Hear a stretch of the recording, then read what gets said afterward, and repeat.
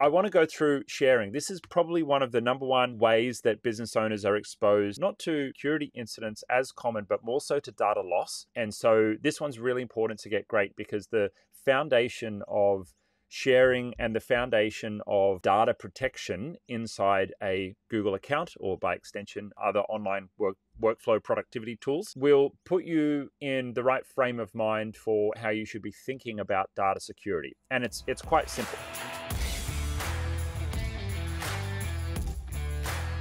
Some of the big issues that happen very often are around sharing. And typically, many people will just share files straight out of their My Drive. They might create a shared folder sitting in their My Drive. I'm in my Google Drive here. Someone will be here in their My Drive. They create a folder. They share the folder with someone. But the problem with that is that even though I'm the owner of the folder, I may not be the owner of the actual files that sit inside the folder. So if I go for a little bit of a scroll here in my Gmail account, you can see here that other people, if they've created the files, may own those files. Okay, cool. So what happens if somebody else owns those files? And now, even if they're sitting in a folder in my My Drive, if I don't own the files, well, I don't have the right to delete them. The owner of the file is the only person who has the right to delete them. And what often happens is someone will set up a folder here. They'll share it with a VA, contractor, colleague, supplier, someone else. That person creates files for you. They become the owner of those files because they've created them. And that at some point in the future, this is what happens. Everything turns into a complete mess. And once everything's a complete mess, you kind of start to lose tabs on things. And once it's then a complete mess, then something happens. And that person who's outside your business decides, all right, I want to go and clean up my Google Drive because maybe they're running out of their 15 gigabytes of storage. And then they start deleting files and they're like, oh, I haven't worked for Bob for a few years. Yeah, I can just delete all those, images, all those branding logos and stuff that I created for Bob.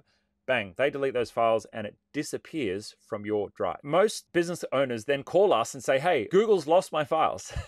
Or, someone's hacked my account and lost my files. But this is actually usually user error based. Now, I include this in here because once you set this up right, you won't have this risk anymore. This happens 10 times more often than accounts getting hacked. That's why it's important to have this one in here. So what's the solution? Well, we use group-based permissions. And we use another feature of Google called shared drives. Now, it's a little bit confusing because you can have a shared folder in your My Drive.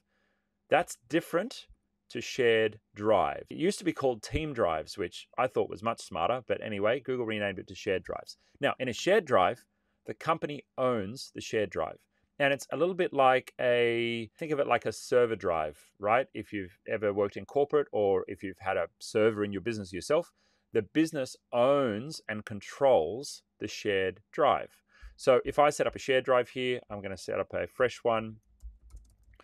Right, set up my shared drive. It's going to open up into my shared drive. I choose which members go into that shared drive. Pretty straightforward. I'm going to add myself here. I'm going to add some of my colleagues. Cool. Now I've chosen who can get access to that. And I can control what they can do with the data. So if I choose for their role to be a contributor, they can add and edit files, but they can't delete files. Very important. So this contributor role and shared drive setup is the way to go with Google. That's the thing that people stuff up the most, is responsible for most data loss that happens in small businesses that I've seen. We get inquiries about this nearly every week. And so very important to get this right. So how are we going to set this up? Well, we're not going to invite individuals here. We are going to use group-based permissions. And group-based permissions secure your account and secure the whole of your workflow productivity ecosystem. So let's have a look at setting them up, and then let's have a look at how we actually implement them and we use them. So we're going to use the admin panel. And if you haven't used this before or you don't use it that often, it's admin.google.com if you're on a Workspace account. And in here, we're going to go to our directory and we're going to set up some groups. And importantly, we're going to set up a security group. So I'm going to create a group here. Just call it test.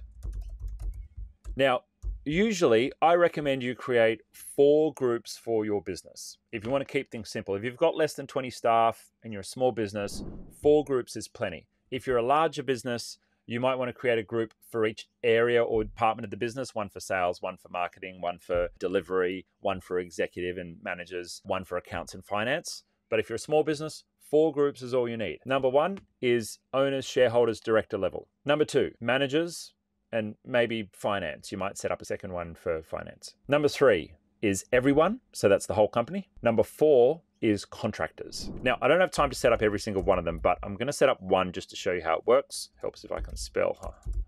There we go. Cool. So I'm setting up this group. It gets an email address, but you can choose whether or not that email address is active on the next page. We want to tick this button here that says this is a security group. So I'm going to choose restricted group. It's just going to lock things down a little bit more for me. And you can see here, by default, who can contact group owners. I want to start switching these settings off. I don't actually want anyone external being able to contact anyone. Who can post to the group? I usually switch that one off. And who can view who's in the group? I usually switch that one on, so at least other people in the business can see who's a member of that group. But basically what this is doing is it's saying, right, this group of staff is going to have certain features in the Google Groups service. We're not going to use that too much because we're just using it for security permissions.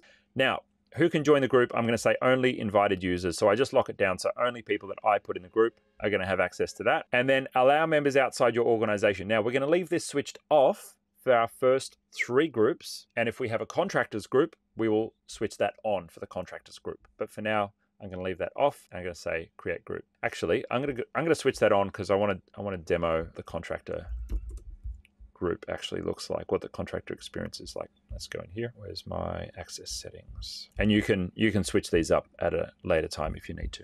Okay, we've created our group. Now notice the group has an email address. It's test-blueprint@itgenius.com. That's inactive for now, but still useful. When we're in our shared drive here, I'm going to go to manage members. I'm going to paste that, or you can just type it in if you want. Cool. And then I'm going to choose the access permission level for that group. Now, if it was the executive group, I'd probably give it manager permission. If it's the managers or the leaders in my business, I would give it the content manager group. If it's a general staff member and I don't want them to have the ability to delete from this one in particular, then I would maybe choose the contributor access. If it's the contractors group, I definitely want to choose contributor access. There we go. I'm going to hit share, and anyone that I add to that group now is going to get that permission. So what I would do then is I'm going to remove all of these. So it's just that group. Cool. So let's add some people to the group. I'm going to add Gypsy. I'm going to add Scott. Cool. All right. So I've added a couple of my staff to the group. This is what the experience is going to look like. I'm in my drive. I've created a file. Let's find one of these random files here. Ideally something that's not confidential. Ads. There we go. That seems pretty innocuous. All right. So someone creates a file and it is then their responsibility to put it in the team drive. That's how we're going to share things. So we've got our BB test team drive down the bottom here.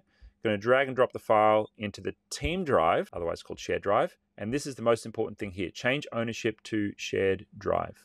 I'm going to click move. Boom. Shared drive is now the owner of that file. So if you are a contractor, if you are someone outside the business, here's what it looks like. You go to your shared drives and you see all the drives that you have access to, and check this out.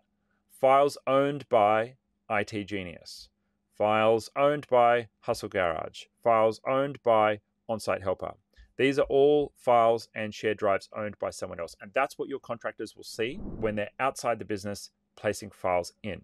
Now, what this means is you are the owner of those files. You're the owner and controller of those files. And what it then means is that you are the person who is controlling that. No one else can control those files, and you are at much less risk of those files disappearing should someone choose to clean up their Google accounts, or, which often happens, somebody else's Google account gets compromised because they haven't gone through the security process that I'm about to take you through, and they start deleting files, or a third-party bad actor starts deleting files from a client, from a contractor, from somebody else's Google Drive. And guess what? If you're not the owner, poof, those files disappear. So basically, this is called the Google Drive Blueprint, by the way. If you'd like some help setting this up, just let us know. We set up our groups, we set up our shared drives and our shared folders, and you would create one shared folder for each area of the business. And then you put your staff into those security folders, so they only get access to things if they're a member of the group. So the final part of this is to set a policy with your staff, a firm policy of sharing inside the business. And what that means is when you've got an individual document open, we have banned the use of the blue button. So you can see the sharing button here is where most people go to share. The only way that you're allowed to share with your colleagues is to go here and click onto the move button, and you move your file into the shared drive. But that's how we enforce this across all of our contractors and all of our team. Very important to make sure you do that. If you need more help with what we've covered in this video, IT Genius provides support services to businesses all over the world with problems just like this. Click the link below to get started.